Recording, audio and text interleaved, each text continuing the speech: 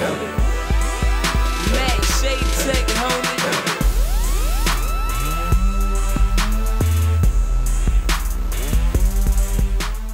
Hi, I'm Matt Shadetek. I'm a producer and DJ based in Brooklyn, New York. I'm also the senior logic instructor for Dubspot and for Dubspot Online. In this video, we're going to take a look at a technique called resampling.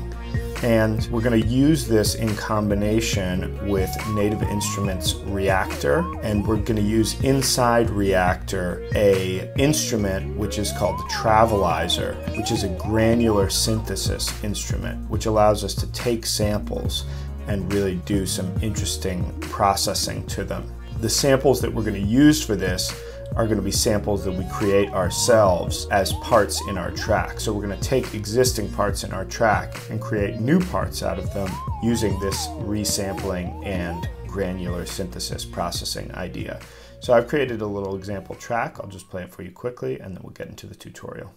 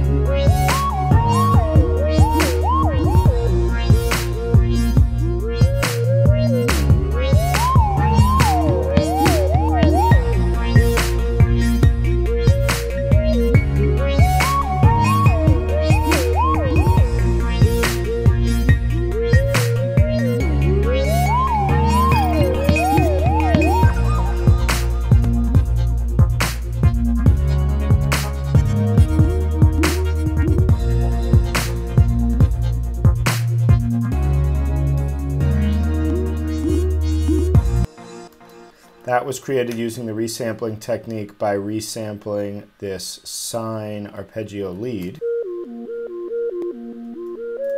So this is a processed version of that. And then this part here, actually these two, let's listen to this one because this one's a little cooler. This part here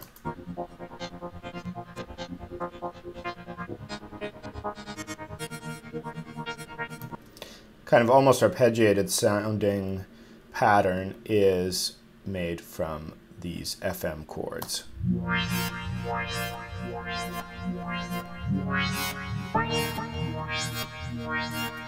So using samples of those parts, I created these additional parts and then also these things. I can't remember what that was originally, but it was one of the parts in the track.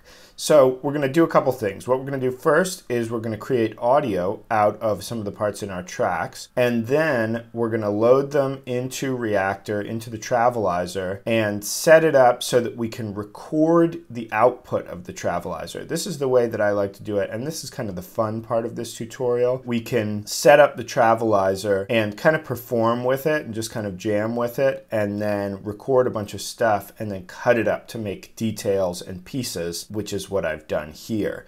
So we're going to start out by choosing the parts that we want to mess with. So I was using the sine arpeggio. This, I'm going to just turn off looping and just bounce in place this one piece. So we'll call this sine arp rs for resample vid. And then destination is new track, that's fine. The source we're going to leave because we don't want to mute it. I'm not going to bypass the effect plugins because I'm going to keep the EQing and stuff that I had. In this case, we don't need the effect tail. And then we can turn off volume and pan automation and hit OK. Okay, so now, as you can see, it's created our sample. Notice because I had the reverb here on a bus, it's come out on a bus here too. So this is actually, it's actually dry. Okay, so then what I would do is go through and bounce and place each of my parts. Because I'm doing this for the video, I'm just going to focus on this one, but you would do the same process for each part that you wanted to resample. Now what I'm going to do is let's load up a new software instrument track, and I'm going to load up Native Instruments Reaktor. I'm using Reaktor 5, but this will work with other versions of Reaktor as well.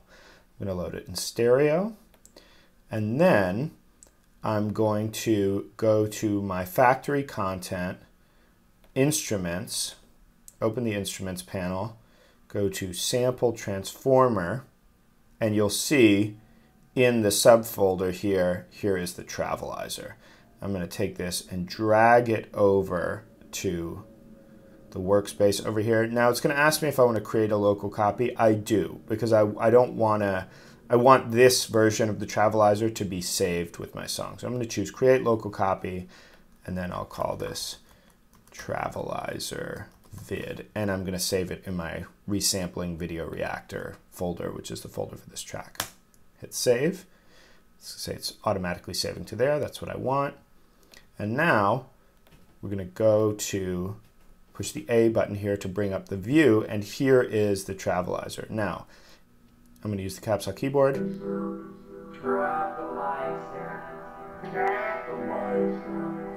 right, let's just mute it for a second. And now, what we're going to do is we're going to go double click on the sample here, and this is going to bring up the area where we can load what samples are in here. Now these are the default samples, right? So I'm actually going to highlight all of them. I just did that by shift clicking and then hit delete. Delete 7 samples, yes. And then I'm going to go in the browser here, and I'm going to go to my volumes, and I'm going to navigate to my folder that has the samples in it. I'm going to go to the audio files folder, and here is my sine arp rs vid sample, right? Take that and drag it over to the sample map, and now it's loaded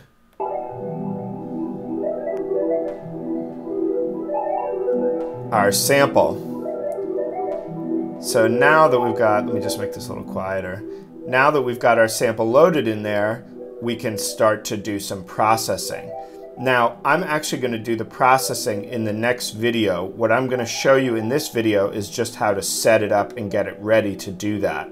So what I'm going to do is, let's close this up, and I'm actually going to mute this again. And then what we're going to do is we're going to go here, and we're going to take the track now that has our instrument ready to go on it, and we're going to take the output here where it says stereo output, and we're going to route it to, let's use, I used bus 41, so I'll use that again.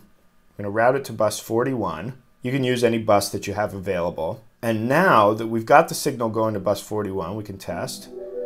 So we can see that a signal is reaching bus 41. And then we're going to create a new audio track. Now, I'm going to go to the new tracks dialog, select a new audio track. And before I create the track, I'm going to go down here. We'll set the format to stereo. And the input is going to be bus 41. So now what we're going to do is we're routing the output from the Reaktor track into a bus, and then we're creating a new audio track which is listening to that bus. And we could record enable it to begin with, and then hit create. And now if we unmute, we can see here in audio 7 that the signal is reaching the audio track. Now, let's just solo these two. If I hit record, what's going to happen? Let's take it back to the beginning. If I hit record,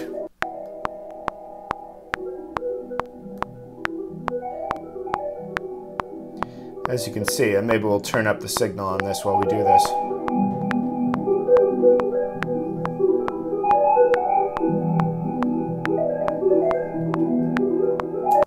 We can see that the output from the Reaktor track is going through bus 41, and audio 7 is now recording bus 41. So I'm using this for obviously using Reaktor, right? But you can actually use this with anything. You could record rewire instruments this way.